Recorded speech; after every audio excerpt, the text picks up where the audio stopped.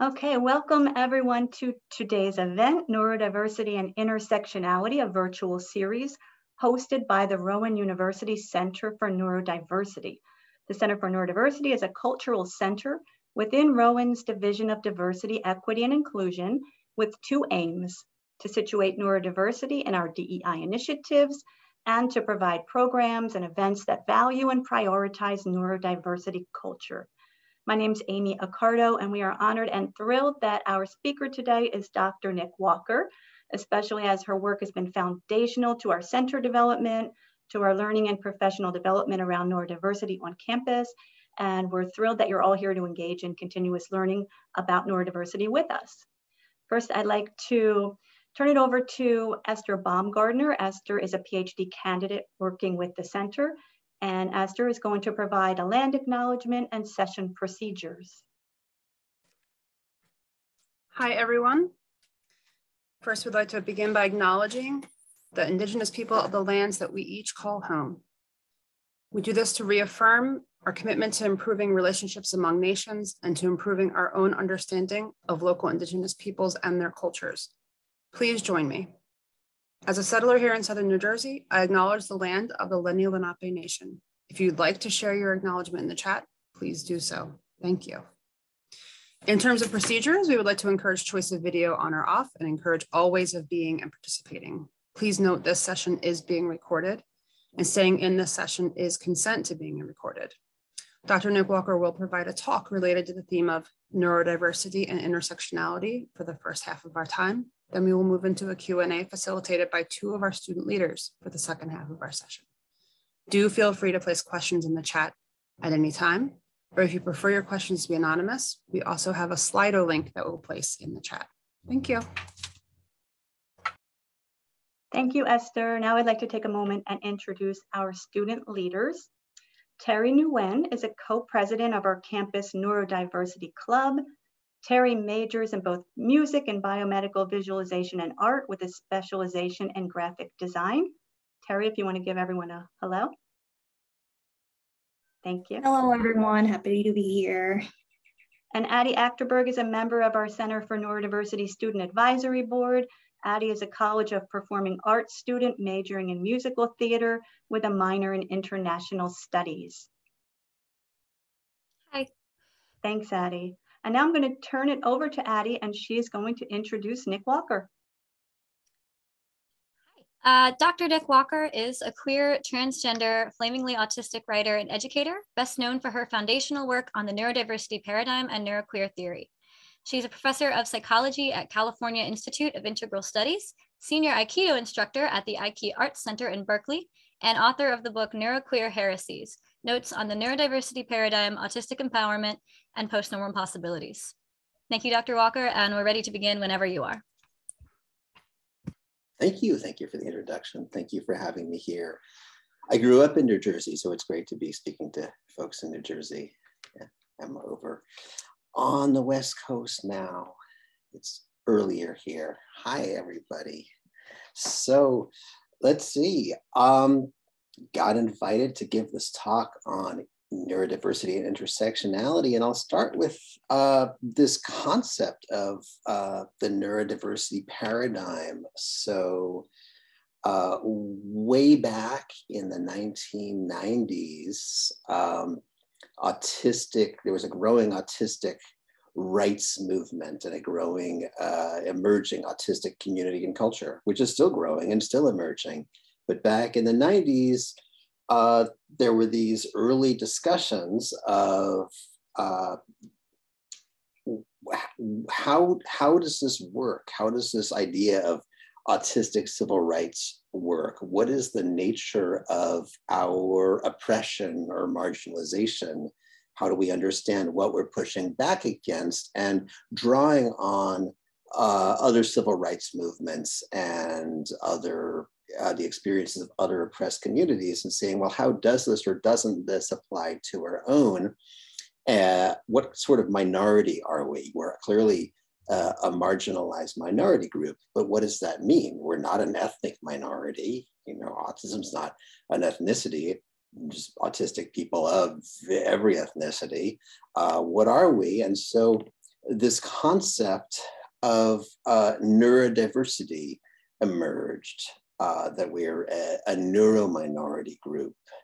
And this concept that, okay, just as humanity is ethnically diverse and culturally diverse and diverse in terms of gender and sexuality, we're also a neurodiverse species, a neurodiverse people. And the same dynamics occur around neurodiversity that they do around other forms of diversity. And so this was, we had first this concept of neurodiversity, which emerged in the mid-90s among autistic activists. And then from there, neurodiversity was being talked about as a framework, as a way of seeing things. And it was getting confusing because there's neurodiversity. Neurodiversity is a biological fact. Humans are neurologically, neurocognitively diverse species, just like we have diversity in terms of how different people are different heights or have different fingerprints or different eye colors. So to make it clearer, I developed this term, the neurodiversity paradigm. And the idea was, okay, there's neurodiversity, which is the biological fact that there's enormous variation in neurocognitive functioning from person to person. And then there's this neurodiversity paradigm, which is a particular framework for looking at neurodiversity. So I published this essay eventually wrote it in 2010, 2011, first published in 2012, this essay called Throw Away the Master's Tools, Liberating Ourselves from the Pathology Paradigm. And my thesis there was that the current way that neurodiversity is dealt with within the dominant culture and society is what I call a pathology paradigm. And the premises of the pathology paradigm are one that there's one normal or right or healthy way for a human mind to function, and two, that if you diverge from that normal too much, you are there's something wrong with you. You're suffering from a disorder or an illness or a condition. And so that's the pathology paradigm, and it serves to marginalize and oppress neurominority groups the same way that the concept of a master race serves to oppress ethnic minorities and racialized minority groups, or the same way that the idea of the gender binary as normal and natural serves to oppress gender and sexual minorities. So, the pathology paradigm, that's the pathology paradigm. The neurodiversity paradigm, as I proposed it, had the premise first that there's no such thing as a normal mind, that there's just culturally constructed and culturally variable concepts of normal and a culturally imposed normativity. And this is the same as the culturally imposed heteronormativity, culturally imposed gender binary, or as culturally imposed racist values and colonialist values. So no normal mind, that's a cultural fiction, no one right or natural way for the human body mind to function neurocognitively. And then also this idea that neurodiversity functions, in terms of its dynamics, it functions similarly to other axes of human diversity. So we look at, say, ethnicity, ethnic diversity as an axis of human diversity, and gender as an axis of human diversity, and sexual orientation, and culture, and all of these various ability, disability, these various axes of diversity that intersect with each other and interact in various ways. That's this concept of intersectionality. And so neurodiversity, I said, was an axis of diversity, and similar dynamics occurred with neurodiversity in terms of particular dominant groups presenting themselves as the normal or natural or right way to be, and presenting other people as inferior for being different from them. So that's the neurodiversity paradigm, and that's become a foundation to emerging concepts of neurodiversity and emerging field of neurodiversity studies, emerging discourse on neurodiversity. What I've been playing with lately in expanding on that is particularly two different things. One is this notion of neurocosmopolitanism, and the other is what I'm calling neuroqueer theory. So neurocosmopolitanism is an extension of this idea of cosmopolitanism. And the idea of cosmopolitanism is a way of dealing with and relating to cultural diversity. So cultural diversity exists, it's a thing. And the sort of standard attitude that we find among the narrow-minded is around cultural diversity is what's called provincialism.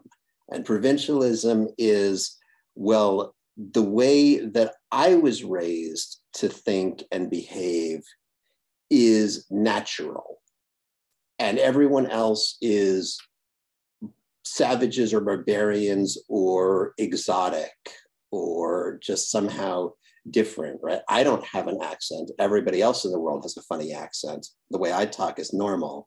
And so that's the provincial attitude, where the person's only lens for looking at things is one where their culture is assumed to be normal, where their own cultural experience is like a pair of lenses over their eyes that they don't know they're wearing and they can't take off. Cosmopolitanism is the opposite of provincialism.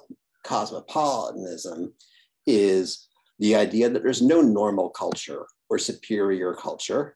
There's just culture. Everyone's got their particular cultural experience in every region and ethnicity and group. There's cultures and subcultures. There's this enormous cultural variation everywhere.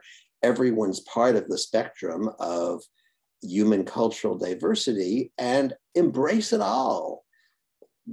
Instead of sticking to this idea that one's own culture is the normal culture, be like, oh, okay, well, I learned this particular way, and all of these other ways are interesting and developed for reasons and have other things to offer, and let me learn and engage with them respectfully and with an attitude of humility rather than a sense of cultural superiority. So it's like an opposite of provincialism, an opposite of colonialism, an opposite of like, oh, these cultures are different from mine, so I have a divine imperative to step on them and force my ways on them.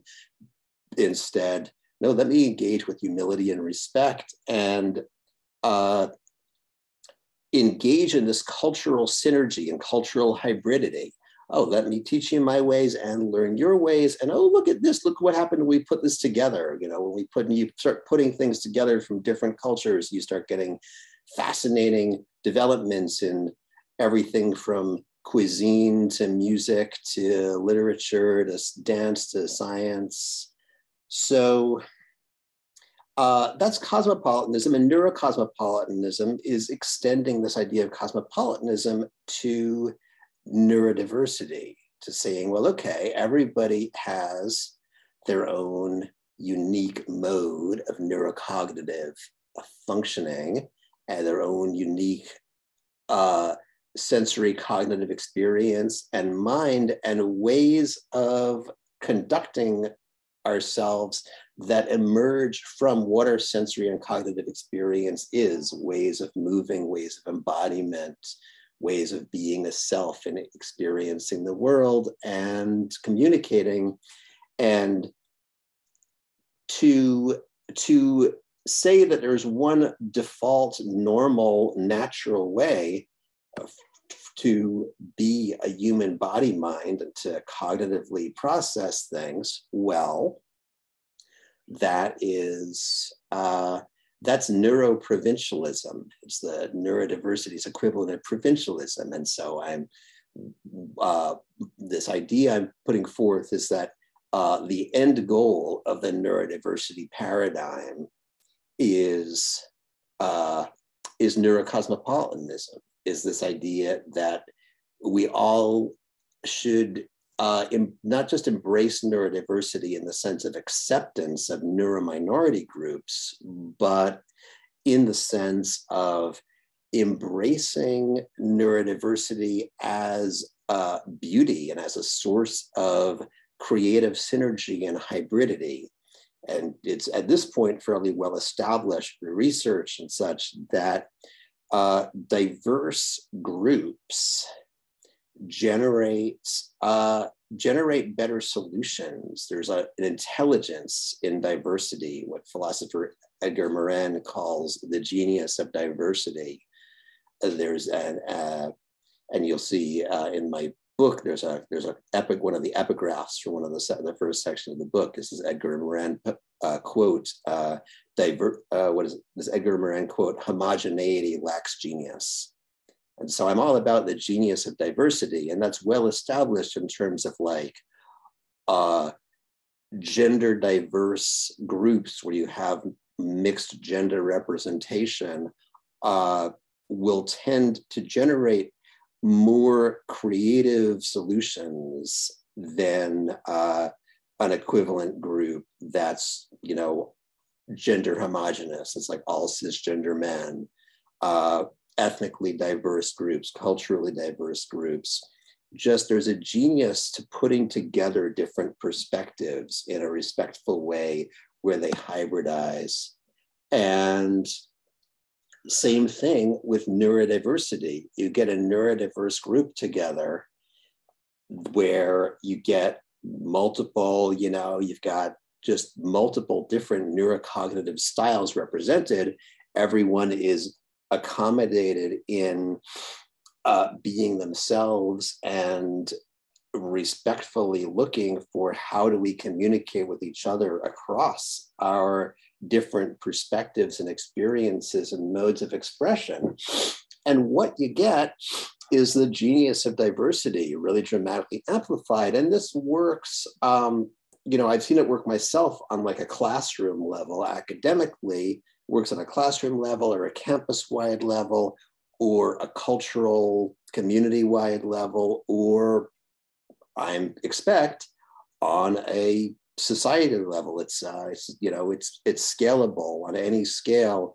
Diversity, when embraced and engaged with intentionally, creatively, becomes this source of genius in the sense of not of the individual genius, but the communal genius. So that's one thing I'm working on. I think there's there's like a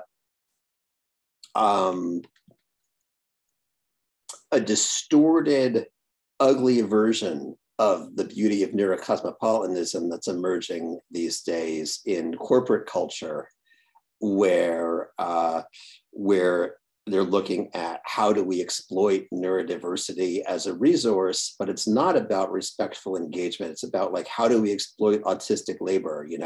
Autistic people, some autistic people have good minds for software engineering, and maybe because it's hard for them to find employment, we can pay them less and call this a neurodiversity initiative. You can always tell these people because they misuse the word neurodiverse. They talk about neurodiverse people, which there's no such thing as a neurodiverse person because an individual can't be diverse. Diversity is a property of groups. What you want is a neurodiverse company, a neurodiverse organization where neurodivergent people are represented and included on every level, including the policy-making levels.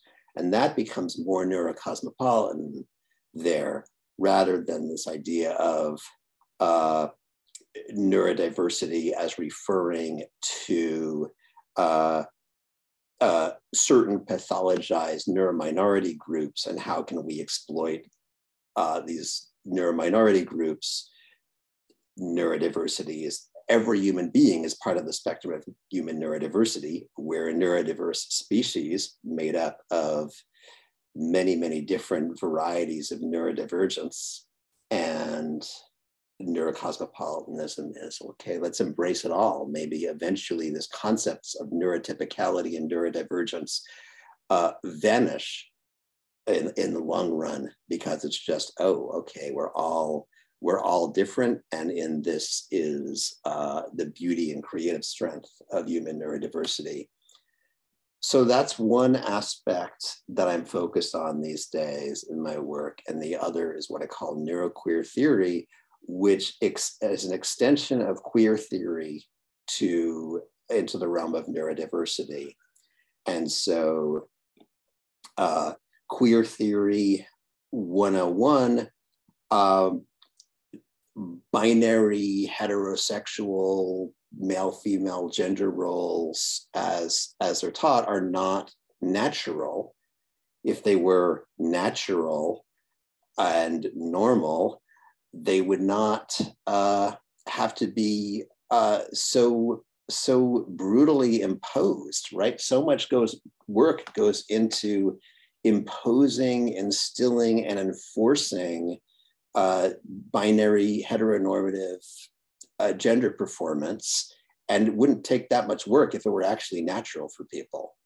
So queer theory has this idea, okay, there's not normal gender, heteronormativity is not a normal thing. It is a culturally constructed, then shifting, this endlessly shifting, evolving, pervasive standard of normativity. Heteronormativity is like this whole cultural complex of binary masculine, feminine gender roles, and how do you do them? How do you embody yourself in every way, like whatever gender you were assigned to, male or female, based on the shape of the genitals you were born with. And then, heterosexuality is part of that binary gender role performance and how everyone is supposed to do it. And so the idea that this is a learned performance is central to queer theory. And these are performance, not in the sense of theater, but in the sense that these are things we perform, that gender is not something we are intrinsically, but something that we do and that we learn to do and often are forced to do in particular ways. And so that performance, that heteronormative performance, can be queered, which means it can be creatively messed with and customized and subverted and deviated from and challenged in all sorts of ways. One can liberate oneself from heteronormative performance and alter how one embodies gender and how one does gender and sexuality. And this is queering, this is the act of queering. And so two premises to neuroqueer theory. And the first is that neuronormativity works like heteronormativity. Nobody is born neurotypical. There's no neurotypical brain. There's no normal brain. There's just learned performance of normativity. People are taught this is the way to think and embody, and it's a way that's more or less compatible with the way a majority of people function neurocognitively. Doesn't mean that it's not a restrictive box for everyone in certain ways. And neuronormativity, like heteronormativity, because it's a learned performance, can be queered. one can tamper with that performance. And that works if one is a neurominority, if one is autistic, like one can queer neuronormativity by insisting on moving and communicating and thinking and interacting with the world like an autistic person and not trying to imitate a non-autistic person. But also, you don't have to be born autistic or a member of some other neurominority group to neuroqueer. It's something anyone can do. Anyone can choose to abandon neuronormativity and alter their consciousness through all manner of practices and alter how they embody that consciousness. That's the first premise of neuroqueer theory. The second is that neuronormativity doesn't just mirror heteronormativity, but is inseparable from heteronormativity, that in fact the two are inextricably entwined with each other. That if you look at what it means to impose heteronormative performance, it's also an imposition of neuronormative performance and vice versa. So for instance, autistic children these days are frequently subjected to this abusive conversion therapy called ABA, Applied Behavioral Analysis, which is aimed at forcing them to imitate non-autistic children. But, and ABA's roots are entwined with the roots of gay conversion therapy. It's really essentially the same thing, exactly the same approach to trying to condition people into normativity. And when one attempts, when the ABA practitioners are attempting to enforce normative performance on autistic children, it's always heteronormative performance. They're never telling parents, oh, don't worry, we'll turn your child into a perfectly normal queer child. It's always heteronormative performance along with neuronormative performance because they're inseparable. Neuronormativity is a tongue twister. Neuronormativity and heteronormativity are really just two facets of the same thing. Both are pervasive. And when you're a little kid and people are telling you to act normal, they mean both neuronormative and heteronormative. And this means that when you are queering neuronormativity, you're also queering heteronormativity and vice versa. You diverge from neuronormativity far enough and you're also queering your heteronormativity and vice versa. So those are these concepts that I've been playing with, starting with this neurodiversity paradigm, that's quite old and well developed now and has become the foundation for a lot of work and scholarship, but now playing with, neurocosmopolitanism as sort of a goal to aim for, an attitude to cultivate in ourselves and in the broader culture, and then neuroqueer theory, and who knows where that could go. So,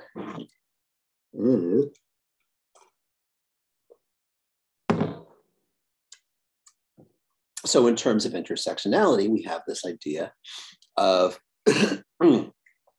the cosmopolitan attitude, how neurodiversity and cultural diversity play with each other and interact and serve to boost the genius of diversity for humanity.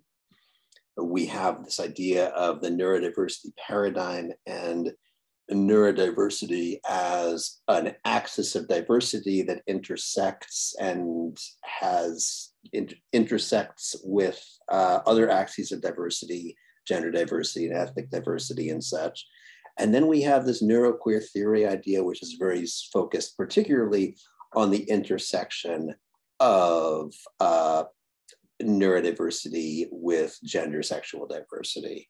So that's what I'm playing with. And I'm at that exciting 30-minute mark where we're going to make the transition to Q&A. So let's go for that.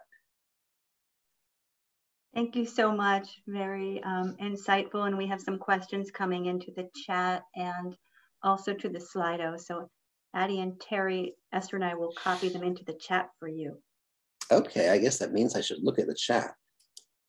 Let's see. The students will read them out to you. Oh, okay, that's great, because boy, there's a lot in the chat. I just sit here and be fascinated and read and forget to answer the question. So I think, yeah, just tell me the questions you want me to answer. Yeah, the first question I see from Jonathan is, in your view, are there other intersecting identities that are also queered in this process? Yeah, I think I would say definitely. I would say it's all, in a sense, all aspects of identity are entwined, and that's part of the original idea. You know, Kimberly Crenshaw's original idea of intersectionality was that, you know, her experience, you know, as a Black woman was different from the experience of a white woman or a Black man, like her experience as a gender minority and her experience as a racialized minority were not separate things, but they intersected, in that the Black woman's experience in America was fundamentally qualitatively different, because the intersection of cultural experience and intersecting oppressions produced something entirely different in terms of how a person experienced life and their positionality in the world. And I think that speaks to, you know, my work is less focused these days on intersecting oppressions and more about creative shaping of identities, and creative shaping of cultures. But I think that Crenshaw's initial point about intersectionality really is absolutely essential, that every aspect of one's identity intersects and informs the other aspects. And so, yeah, I would say if you queer one aspect, you're queering every aspect of your identity in various ways, and what it means, you know, because all of these performances of identity and culture are pervasive in the sense that they inform everything you do. So, you know, the whiteness imposed by white supremacy and colonialism is a particular performance of how you're supposed to conduct yourself and speak and such. And so, and it's a heteronormative performance and a neuronormative performance. And so you're queering that as well. You're queering the socially imposed racialized performances, and you're queering your own cultural experience. You know, every culture has its particular gender norms, and they differ from each other. But if you're queering the gender norms, you're queering your whole performance of your culture, because gender is entwined with every aspect of cultural performance. So, you know, and perspective, every culture teaches particular perspectives, and a wildly neurodivergent person in any culture is going to have a different perspective from most people in their culture. And so leaning into that starts queering the entire cultural performance. So I guess that's a long way of saying yes.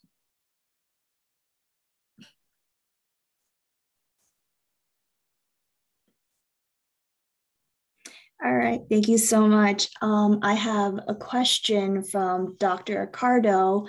Her question is, how is the pathology paradigm similar to or different than models of disability? There is a strong overlap.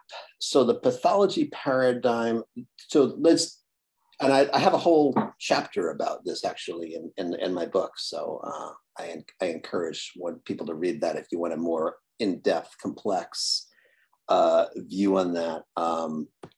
What's it called? I call the chapter, I think,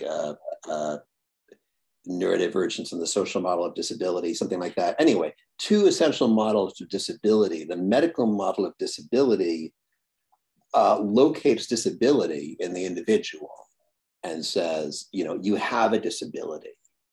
You have a thing that is wrong with you. You have a disability, and we'll need to treat it. This is a defect that you have, so medicalizes it. And the social model of disability frames disability very differently. You don't have a disability. You are disabled. And so you may have impairments, that is, certain things you can't do. If you can't walk, you have an impairment. Plainly, there's a specific thing that many people can do, that the majority of people can do, that you can't do, but it's not intrinsically a disability. You're disabled to the extent that the social environment fails to accommodate you. So if you can't walk, you are more disabled in a place that discriminates against wheelchair users and won't hire wheelchair users for jobs and doesn't build elevators and ramps, and you're less disabled in a place where wheelchair users are respected and accommodated. So disability is this contingent, contextual thing located in the interaction between individual needs and abilities and societal accommodations, and which is more complex. And in a sense, the medical model is extremely reductionist. It's simplistic by just saying, oh, it's a defect in the person, and not looking at all of the social surround. The social model takes us into, no, the context matters, and disability is a function of the interaction between the needs of the person and the social context. So, the medical model of disability emphasizes how will we treat your disability, and the social model of disability emphasizes how will we accommodate you so that you are less disabled and your participation is more enabled. It kind of bugs me sometimes that people don't recognize the distinction, that I'll see people say things like, well, is autism a disability, and have, exciting internet flame wars about whether autism is a disability. Autism is not a disability, and autistic people are disabled, because autism is, the degree to which an autistic person is disabled is dependent very much on how well they're accommodated and respected within the environment in which they find themselves. So you can't say that it's a disability located in the person, but you can definitely say autistic people are disabled. Very clearly, any autistic person will tell you that they're at a distinct disadvantage in most social environments because they're not accommodated. So that distinction between something being a disability and people being disabled is important and frequently not recognized. Clearly, the social model of disability is much more compatible with a neurodiversity paradigm. So generally speaking, yes, I would say the medical model of disability is very much entwined with the pathology paradigm, and the social model very much entwined with the neurodiversity paradigm. I will clarify that I'm not opposed to pathologizing some forms of neurodivergence and treating them. And that's a common misconception of the neurodiversity paradigm, is this idea that, advocates of the neurodiversity paradigm think that no problems should ever be treated, which is kind of a straw man argument there, plainly false. But autism, for instance, it's pretty clear at this point, just looking at the experiences of autistic people and the results that we're getting, that trying to cure people of being autistic is harmful to them and does not benefit them. And trying to accommodate the needs of autistic people is much more beneficial. But let's look at PTSD. PTSD, post-traumatic stress disorder, now that's a form of acquired neurodivergence. It very clearly alters neurocognitive functioning. And I am fully in favor of continuing to call it a disorder, because it is a cause of distress, and people who have it do not want it. You know, there's lots and lots of autistic people who are like, I would like my needs accommodated better, but I don't want to give up who I am and my basic perspective on the world. I have never met anyone with PTSD who's like, oh yeah, no, I'm really psyched about this PTSD. That's just so pathologizing PTSD in the sense of calling it a disorder and looking for treatments. That seems like an actual useful application of a medical model and of how we, this idea of treatment of the individual. That said, though, of course, people with PTSD who have not been treated for their PTSD fully have needs that should also be accommodated. So the social model of disability is still relevant. Thank you. We had a question anonymously asking, did you have any significant personal experiences you can share that helped you to develop positive neurodivergent/neuroqueer identity? Many such experiences. I would say one of the biggest for me has been my Aikido training. I've been practicing Aikido since I was 12, and I'm old now. So a very long time. I've been teaching it since I was in my teens. Really through all my other various struggles and shifts of identity and shifts of experience. I was still finding ways to train while I was homeless in my 20s. Just a lifetime immersed in this practice. And Aikido as a martial art has this distinctive approach of looking to transcend the whole fight-flight dichotomy and contest of dominance and such. And so a lot of martial arts are just about how much ass can you kick, who can you beat, how can you hit harder and faster. Aikido is very much about how can we take the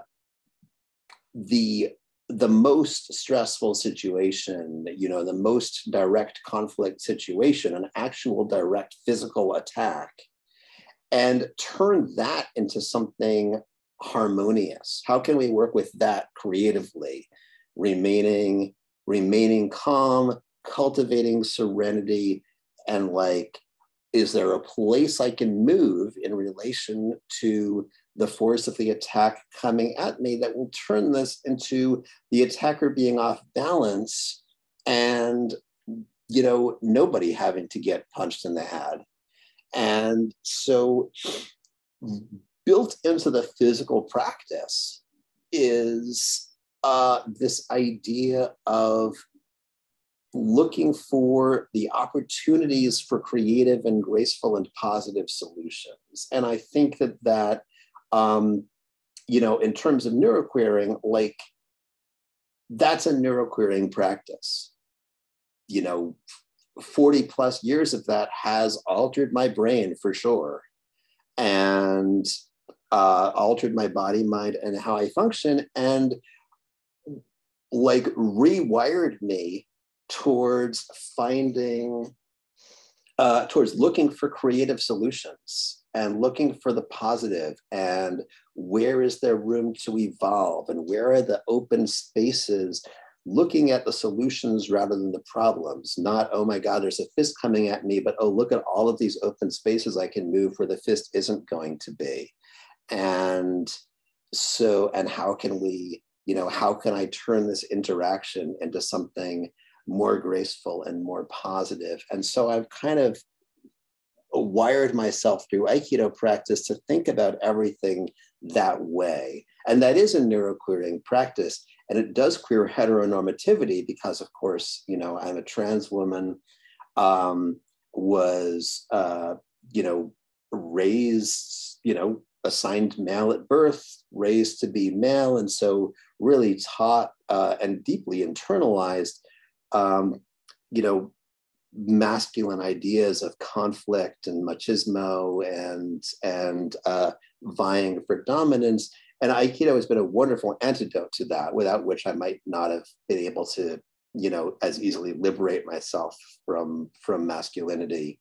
But it is definitely queering in that way. It alters because part of heteronormative performance is how we're taught to deal with conflict depending on our assigned gender. And so Aikido has a way of queering that for everyone. But yeah, it's, I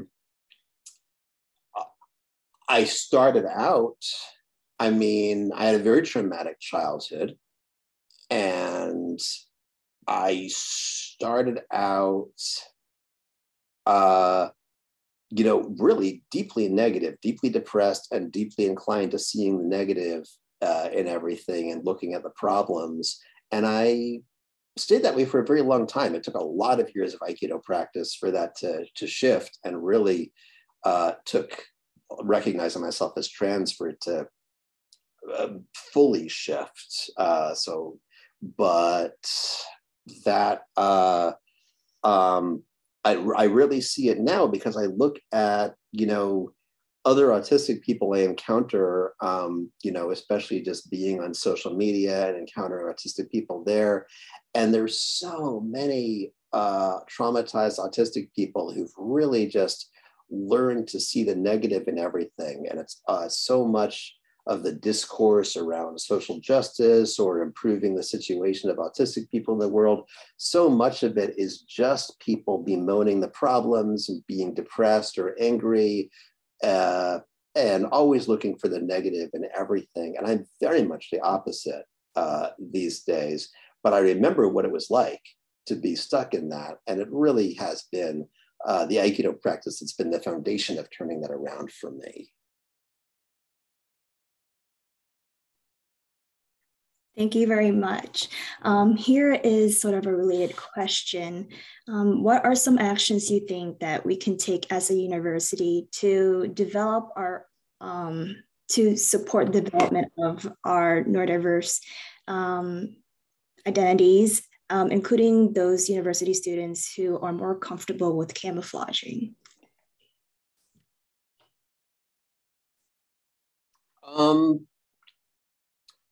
Well, the ones who are comfortable with camouflaging are the easiest ones, because they'll just camouflage.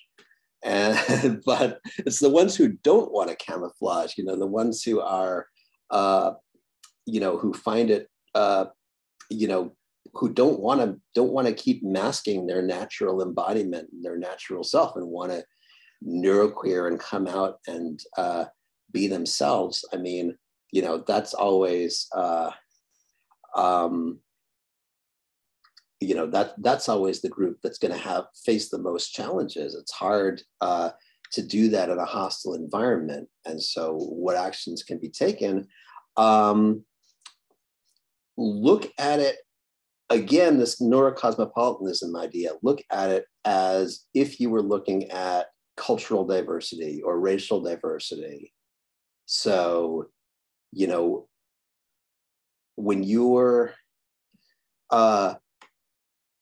seeing, whether you're a student or faculty or administration, whatever, if you've got a student who is not normal, who's embodied performance and way of thinking and communicating and interacting and such, and their needs and all that are different from what your conception of normal is, recognize that that's an issue that you need to work on how to accommodate. And just the same way that you would if you were dealing with ethnic diversity, racial diversity, cultural diversity. And so that's really, I would say, in terms of action, treat it the same way and take it seriously. Take it as seriously in terms of what would be the appropriate way to respond if this person were doing things very differently or communicating differently because of cultural, ethnic, national, racial differences, and treat it just as respectfully if it's, if it's due to some innate neurodivergence. And often you don't know because these things intersect. So it's like, you don't have to know exactly why a person's style diverges from the norms, whatever norms you've internalized. You just have to respect it. So, and again, people who choose to camouflage, well, they're choosing to go along with the dominant norms to the best of their ability. They shouldn't have to. They should be able to, and they shouldn't have to.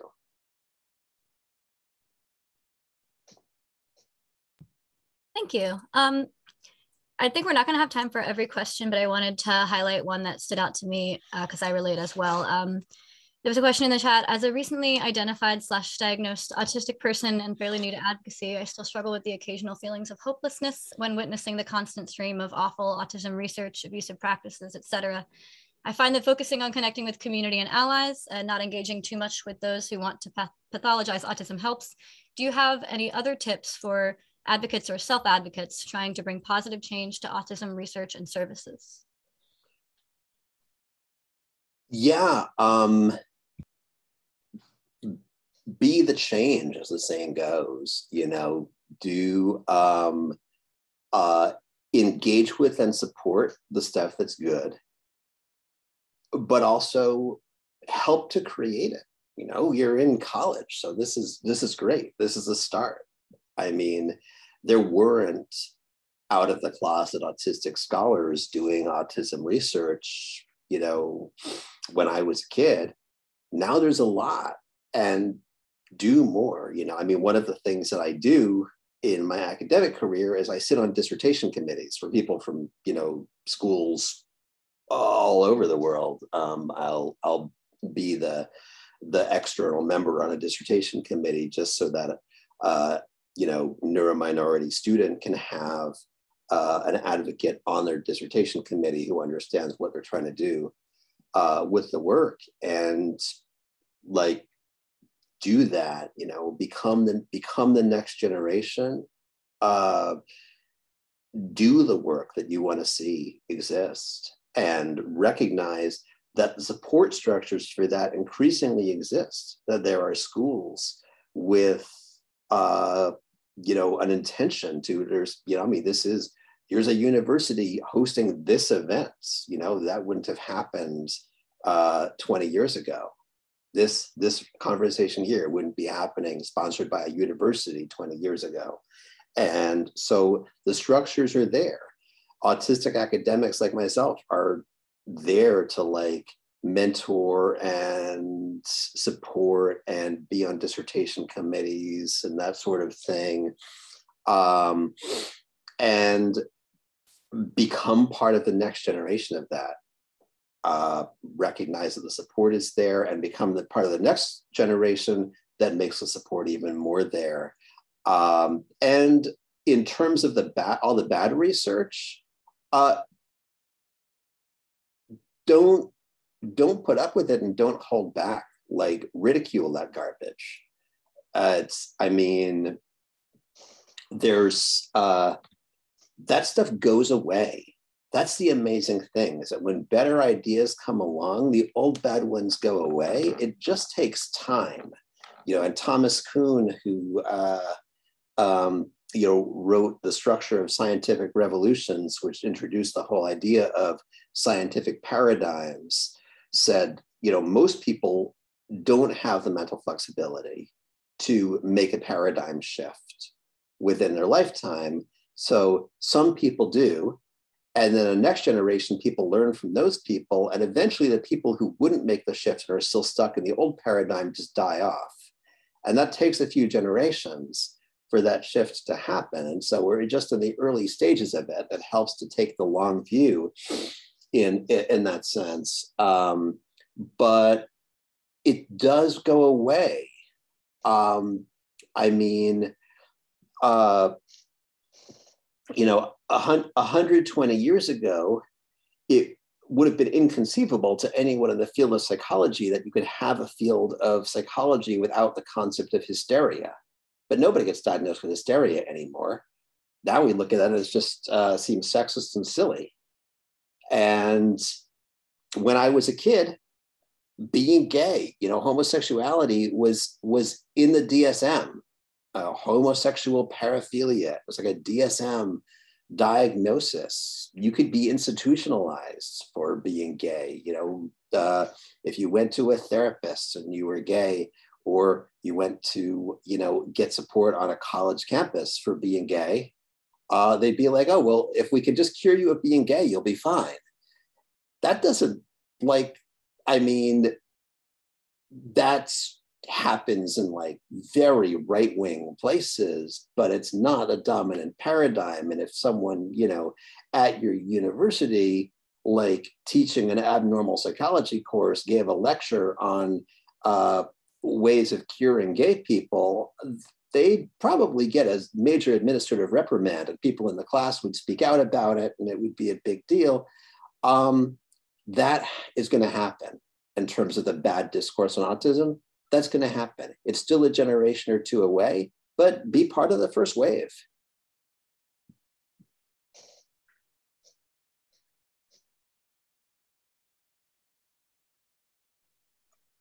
Perhaps time for one more question.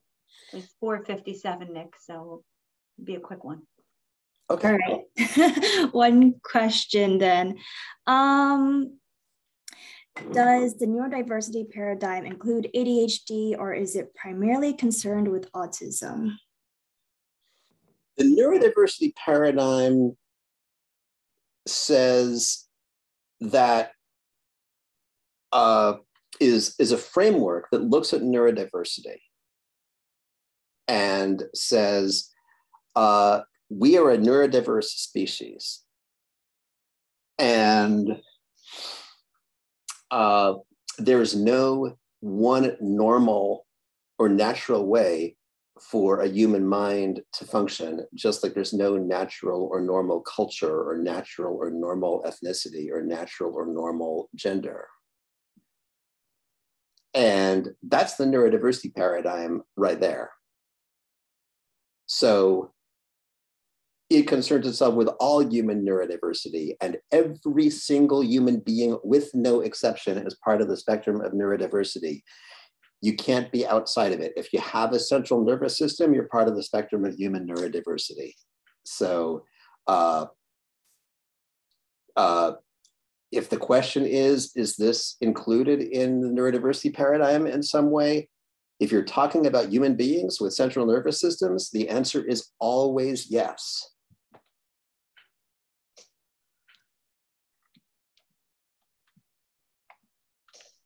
Thank you so much. It's so hard to wrap it up because we have so many questions, and we want to end with a huge thank you to Dr. Nick Walker for this amazing and thought-provoking talk.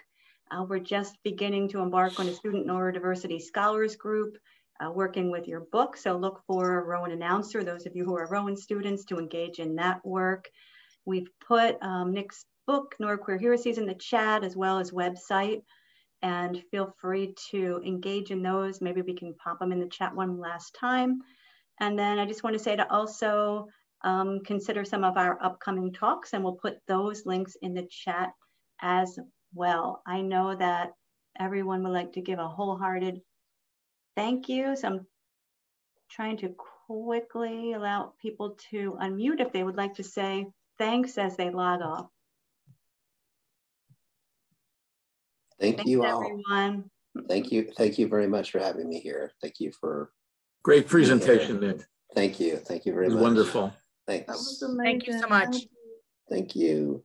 And thank you so much, Amy, for putting this together. Thank you, Addie and Terry, for facilitating this Q&A. Thank you, Esther. Thank you all. Thank you. Thank you. It's a pleasure having you. We may need to do round two. I'm up for it. Okay, great. I would do a round two. This was terrific. Yes. All right. For it already. Terrific. Thank you so much. Looking forward to round two. All right.